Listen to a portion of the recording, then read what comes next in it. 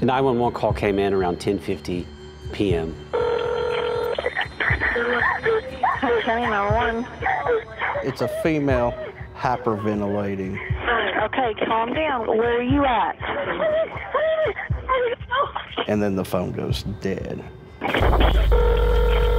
She's pinging on Kenner at 2595, and she's extremely out of breath. She sounds like she's running. We got first responders arriving to a unmaintained county road, 2595. They don't know what they're getting into as they're going down this dark road in the middle of the night. 38, we're out with that female, 25.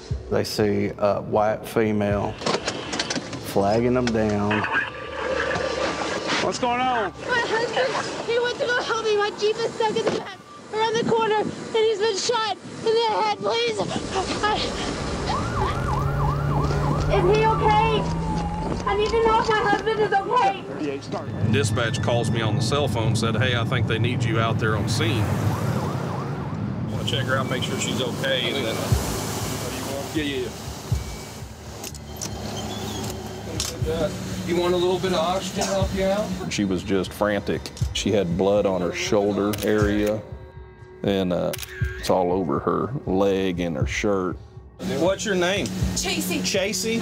Chacey what? Poynter. Tell us what happened. I heard a shot, and the Jeep started rolling, and I didn't see anything, and I saw a shadow. That's all I saw.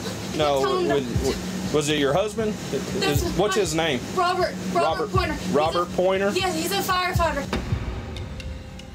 That's my husband's blood. Just breathe for me. That's my husband's blood on me. I arrived here right around midnight. So we're walking up with our flashlights. At this point on, you can start making out a silhouette of somebody still in the Jeep. The Jeep was covered in blood. There was no indication of a struggle. He's around the corner. We had a witness, Chacey Poynter, and there was somebody loose, at large that had killed her husband.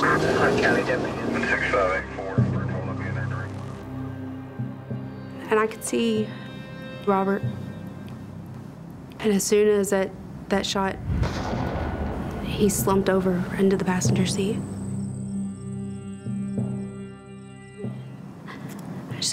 I just wanted to be okay.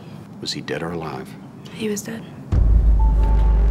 This is a case about sex, lies, money, and murder.